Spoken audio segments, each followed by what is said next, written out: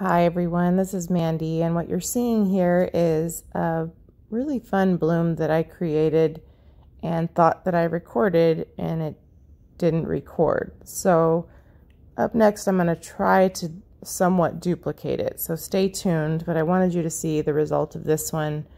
I'm going to use the same colors for the one up next. The only thing I'm going to do is add one minor tweak to the cell activator. I'm going to do a dual cell activator instead of just one. But stay tuned. Really beautiful colors, and the color palette was inspired by Tomoko, and I'll link her channel or her video that inspired this pour below. But this is a close-up of what I thought I recorded for you. So we're still going to use an 8-inch round. This is an 8-inch round, and we're going to use an 8-inch canvas. Stay tuned.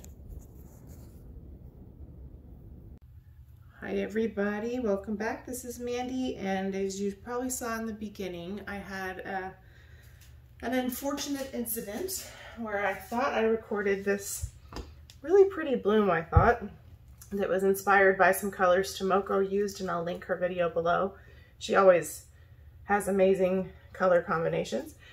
Anyway, apparently I paused the video to put paint on the canvas like I'm doing right now. And I guess I thought I paused it and I was recording, and so when I went to go hit the record button, I actually turned it off. So either that or it betrayed me somehow. I'm not really sure, but we're going to try to do the same colors. The only thing that we're going to do differently, not that they're ever going to turn out the exact same, because that like never happens, but the only thing we're going to do a little bit differently is instead of using only a blue-black cell activator, I'm going to use a blue-black and a copper. I have a lot of both of those mixed up, and the copper's a little older, so I'm kind of concerned about how it's going to perform. Sometimes when you use a double cell activator, the one you put on the bottom sort of disappears, and the one you put on the top kind of takes over. So I'm still on the fence about what I'm going to do, blue-black on the bottom or copper on the bottom. I'm kind of leaning toward blue-black on the top because it's the freshest, and if I have any trouble blowing things out, it might be with that one. But then it might look just the same, so I might just take my chances. Anyway, this is an 8-inch canvas. Sorry, I'm taking a sip of coffee. And so pretty much all the colors we're using today, with the exception of one Amsterdam color and an interference violet, are from the Wildflowers set from Colourarte. And I have a mixing video in my description box below about how I mix my pigments.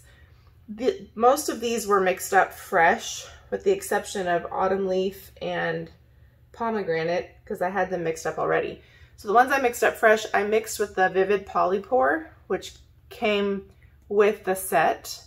I get questions about this a lot, so I just wanted to share it with you guys. The Polypore is, it's a ready-to-use kind of bloom base. So it's a pouring medium, and it doesn't have to be used for blooms, but it has varnish in it like we would use for blooms. So if you want to use it for your blooms, you can.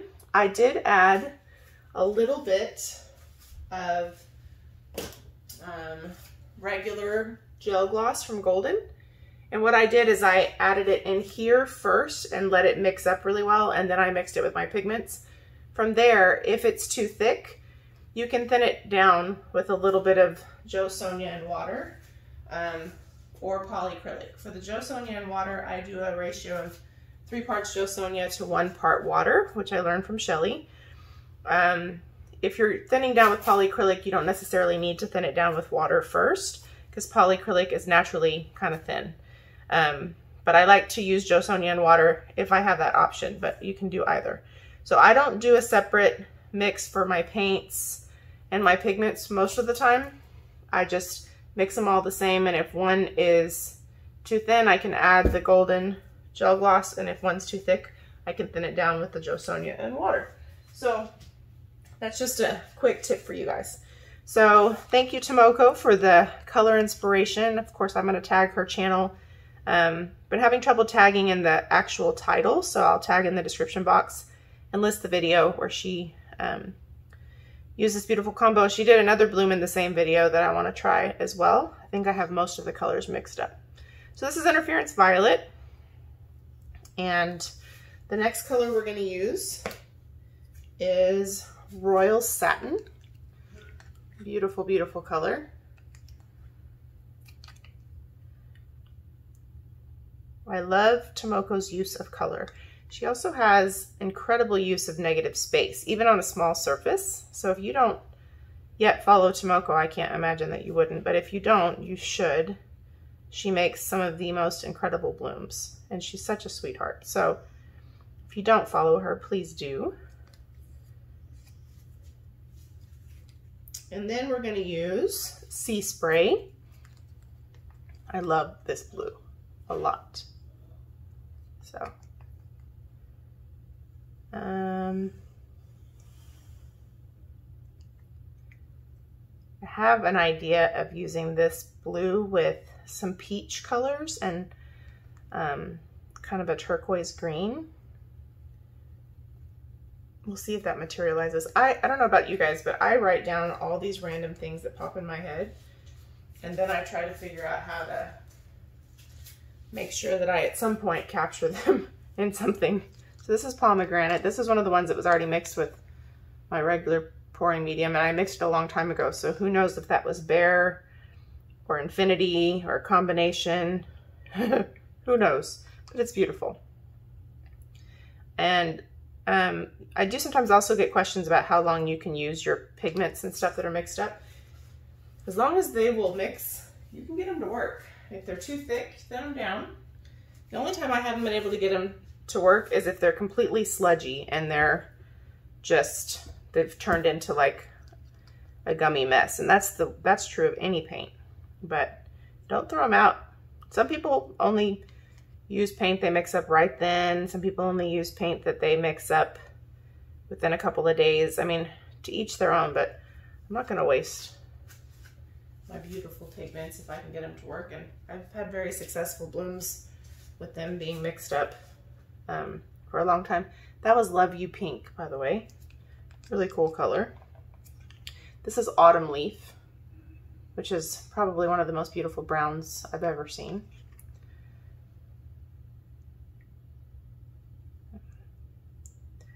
All right, and then our tube paint color is going to be Amsterdam Turquoise Green, which I super love using in blooms now. I also really like using this color as a cell activator. So, Chloe, stop that. Hey, stop it. Never fails. I start recording. The dogs lick their toes. They burp. They make weird noises. They bark. Somebody comes to the door. Just never fails. Okay. Just need to find a skewer real quick to pop some bubbles. And there were skewers here yesterday. Okay. So yesterday, I've been, if you follow my channel, I'm always practicing with one of these random blowers or tools I have to blow blooms out with. Because part of the struggle with going bigger is feeling pretty comfortable in how you're going to blow out a bigger bloom. So you have kind of, not equitable, because that sounds too maybe OCD-ish, but so you have cells and lacing kind of throughout your piece, and not, because what I struggle with is I'll get them all in one section, and like over here will be like, where did it go? And so that really messes with me a little bit. So yeah, so I'm practicing with a mini blow dryer I got a long time ago for blooms, and I was still really kind of new at them then, and I mean, I tried to make it work. I put a cup on the end to narrow the little opening, and it felt like it was just not working. I really think it was just that I wasn't doing it right. So it has this cute little tiny opening, which is kind of nice for blooms, and the airflow, even on high, is powerful, but it's not like, and it has a cool setting. It's super dirty, so don't judge it, and it has dog hair on it, so, because it is sticky from resin or something. But it's a little Berta or something like that. I need to clean the epoxy off of it. I don't know how I got epoxy on it, but That's the life of the artist world, huh? So we're going to try the blue-black cell activator first, and I really hope the copper on the top works out. This is Atelier Interactive. Well, they both are actually. This is blue, black, or indigo. It's kind of a Prussian blue color, and it's probably one of my new favorite cell activators. I love it very much. I used it in the swipe I did on Sunday, and a swipe I did for a clock face last week. So if you watch the channel, you've probably seen it a couple times making a debut. And this is copper from Atelier. This is also interactive. I will say their metallics work really, really great, except they're very thick. Well, really, all of their interactive paints are kind of thick. So you kind of have to gauge the amount of water that, or not water, sorry, brain fart. You have to kind of gauge the amount of Floetrol by maybe starting with 3 to 1 and then add it a little bit until you get what you need. Sorry, I had to take a sip of coffee. Okay. All I'm doing is opening up the middle a little bit.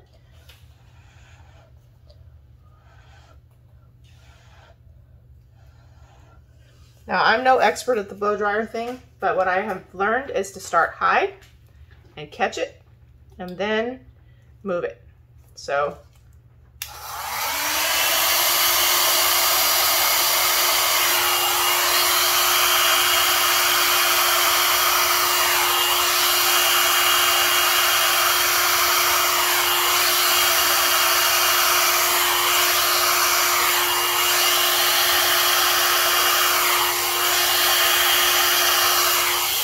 parts of that I didn't blow out all that well, but the rest I'm going to get with a straw or with a turkey baster, because if I keep reworking that same area, I'm going to lose the action that I have that's good. Let me make sure you can kind of see what's happening. So far I like it. You can see it, but maybe not the greatest. I'm afraid to zoom in too much because my autofocus will go crazy. So really cool cells are forming. So the fun part about using a double cell activator, especially if it's a white or a black with another color, is usually the white or the black will form these really cool cells and help you create those peacock cells where you have the multi-color cells in the middle. So in Tomoko's video, she did, let me see, I wrote it down. She did a black cell activator, and then she created a cell activator using a true silver from Colourarte. So she used a pigment recipe to create a cell activator, which she's done a couple times and had great success. I haven't mixed one up yet, but I wanted to use what I had mixed up, so I modified what she did a little bit. But because she used a metallic color, it kind of did something similar to this. So the other thing about copper cell activator is copper cells kind of continue to form. So the cell activator responds really well even after a couple seconds. So don't go too crazy trying to break up that stuff in the middle. Excuse me. If you do break it up, remember, you only want to break this surface tension. You're not trying to blow a cell open. You're just trying to break up enough surface tension in the paint so it'll kind of do it on its own, because it's doing it on its own everywhere very well. So we're going to very gently just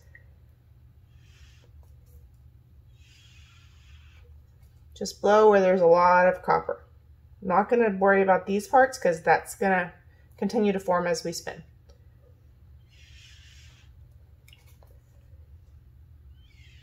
And you can overdo this here and get really mutated looking cells, so take it easy on that. If I trusted my embellishing skills more than I do, I would do that there. Okay, the one thing I want to do is try to take some of this and glide it over, but I'm going to do it very carefully.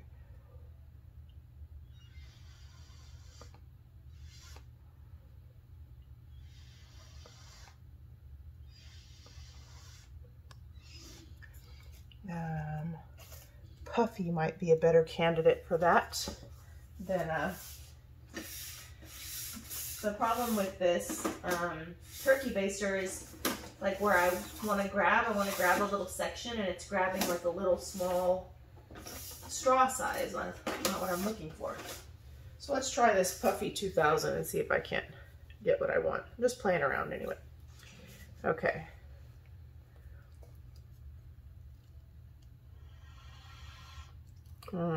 Too close. Hold on, Puffy.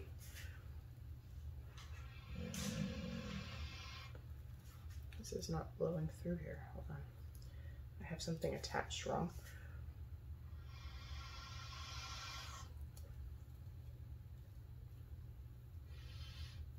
I think my paint might be a little thick for Puffy.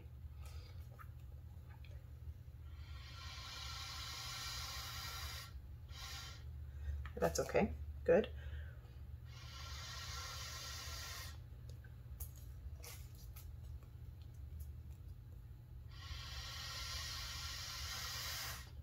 Yeah, better. Okay. See how I got a better line there? My paint's a little thick, so I better spin and stop playing around too much. Okay. That's my dog again. See how those cells continue to form? Now I have like a volcano in the middle of that. Little Puffy. Okay. This is kind of weird looking. I let it sit for too long, but I think it'll be okay. I'm not spinning very hard because I don't have my puppy pool in here, and I'm trying not to get it all over the floor.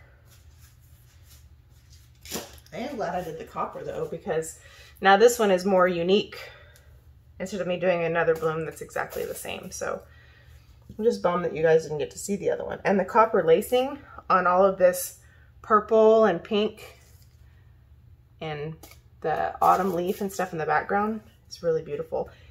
I love how this turquoise green color always creates the coolest color as it mixes with the other colors. Like this created a beautiful green.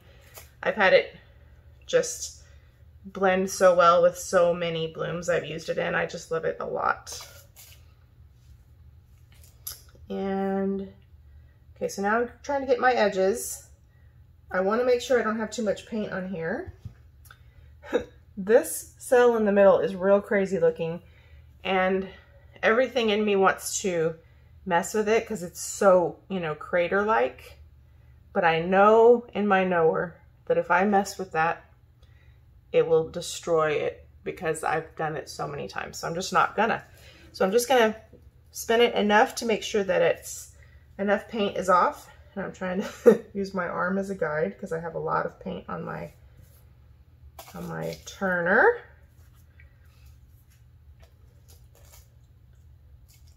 Oh goodness, I love a black pillow. It always looks so dramatic.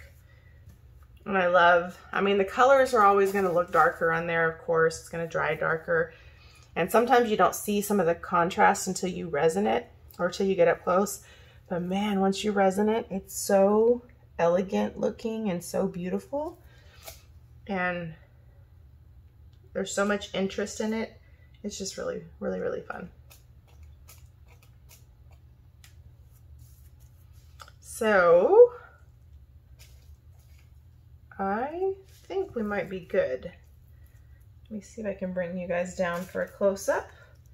One more baby spin. I don't want to spin too much because that crater's getting bigger. Okay, let me clean up my hands and I'll bring you down for a close-up. While I'm cleaning up, don't forget all of the discounts for you in the description box below. Of course, Colourarte, 20% off using Mandy1120. This beautiful Wildflower set, you can't buy it as a set, but those colors you can buy individually. So the ability to buy it as a set just expired, but the colors you can buy individually and they're gorgeous. And of course, there's so many new things out. The Glasswing set is beautiful. Prism Pour. So don't forget to use those coupons and save yourself some money. There's also the 15% off for pixel paint designs. You can get your boom gels, your Australian Floetrol, and all that fun stuff. So yeah, take advantage of that. We would love for you to join our Facebook group, Fluid Art Friends, and share your creations with us. We'd love to see what you make. So that's all below. And this will eventually probably be for sale somewhere once I resin it and stuff. So I do try to show you guys the resin results, like maybe later on in a short or something. So make sure you're subscribed if you're not. I so appreciate everyone's support. Let me know what you think of this bloom in the comments below. So let me bring you down and show you a close-up, and I'll be right back. All right, everybody, so here it is at a glance, and I'm super happy that I used the copper. It plays so well with these colors. Now, sorry, my dog's making noise again. I guess she wants me to shut up. You can see, sorry about the paint on my nails, you can see in the middle what I mean about how one cell activator becomes more dominant and the other one just kind of becomes an outline. That's what happened with the copper, but it was the perfect balance for this because it added that pop of color to separate some of these cells so you can see the interest a little bit better. And then up close, right here, you can see that beautiful copper lacing. That's one thing you won't always get a visual of with a solid color, but with a metallic, you get the most beautiful lacing. It kind of spreads over your piece like a sheer curtain. So it shows all the color because it has that kind of transparent shimmer, and it enhances the color, but it doesn't hide the color. If you use too much of an opaque or a solid color cell activator, you're going to mask your colors if you don't blow it out well. But with a metallic that has a good stretchy ability, I don't really know what the right word is, elasticity, which the Atelier paints do, you can get a really great lacing effect around your edges. And then of course, obviously you get the effect of the beautiful cells. So here we have some lacing where you can see that the copper is a little bit more dominant than the blue-black. In the middle, you kind of have a little bit of both. So I really like the way this turned out. And this crater cell in the middle is growing on me, so I'm really glad I didn't mess with it.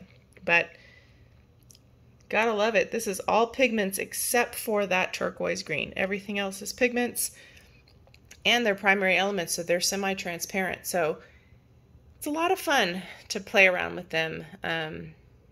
Super, super, super beautiful. Keep in mind that on a black pillow like this, you can kind of get away with that because they're really going to pop on that black pillow. But look at that.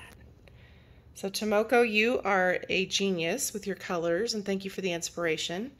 And act surprised when I use a different color palette that you have also recently done. Anyway, I love you guys. I appreciate you so very much. Don't forget to check out her video and her channel. And thank you so much for watching. Let me know what you think in the comments below. Talk to you soon.